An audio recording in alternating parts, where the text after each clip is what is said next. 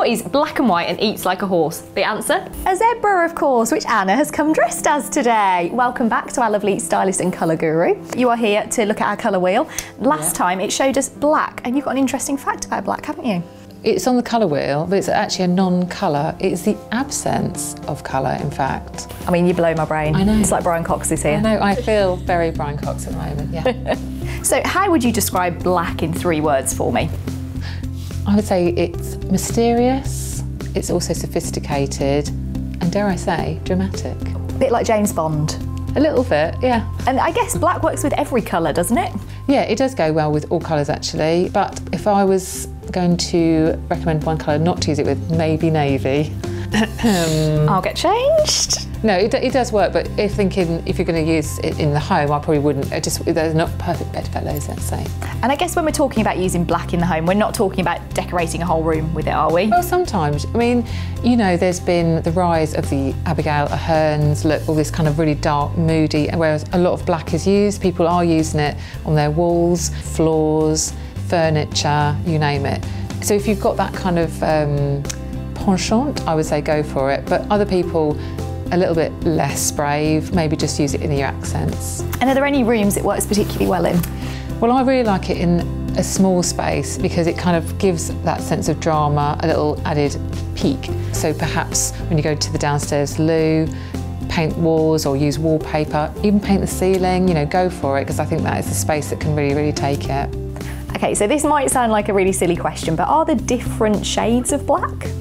Not a silly question, there definitely are different tones of black, and you can tell it with fashion when you put on different tops. I think you can tell. What interiors companies have done is bring out just off black colours. For example, you've got your Farrow & Ball downpipe, which is just this really, it's been used quite a lot, but it's really good, really deep, deep grey, and you can find that like with tiles, with all kinds of things.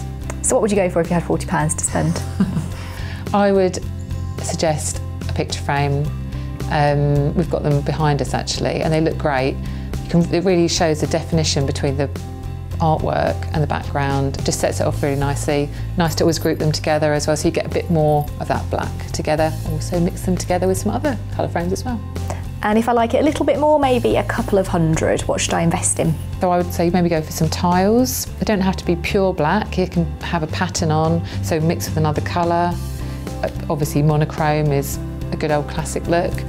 Loads of good tiles out there at the moment, beautiful options. And what colour grey would you go for with black tiles? Would you go for a white to give them more definition, or would you go dark? Good question. It really depends on your look. I might go all black because it might give a little bit more weight, whereas the white might kind of feel a bit, I don't know. A bit cheap. But I've seen both used, but I'd probably go for a grey actually. So I wouldn't go black on black. So if I really love black and I want to go all out, what should I buy? I'd aim for your bathroom, Laura. Like, there's so many taps out at the moment, taps, shower heads, and then these crystal style shower screens. Lots of people are bringing them out now, so the price points come down, and it looks really good, and it's been around for a while, but I think it's got longevity to it. And are those like matte black finishes or like a gloss, or? I like a matte black myself. People like gloss, but I would go for matte black. I think it looks better. Brilliant, thank you, Anna. I think that's been a very well-defined colour wheel section. So would you like to spin and see where we're going next time? Certainly would. Right, let's go for it. Oh, coral, look at us. Some little accents already. So join us next time when we'll be showing you how you can bring a splash of this beautiful sunny shade into your home.